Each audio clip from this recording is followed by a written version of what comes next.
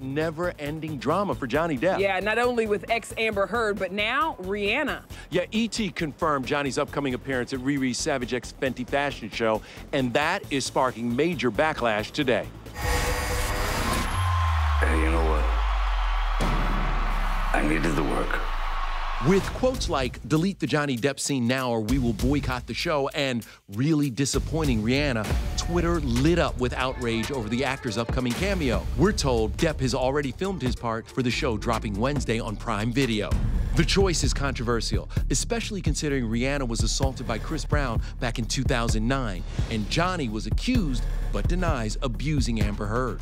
Oh, and those two keep going at it. Johnny just filed to appeal his ex's $2 million defamation trial win. As for Amber, well, she has seemingly deactivated her Twitter account just as her other ex, Elon Musk, bought the company for $44 billion.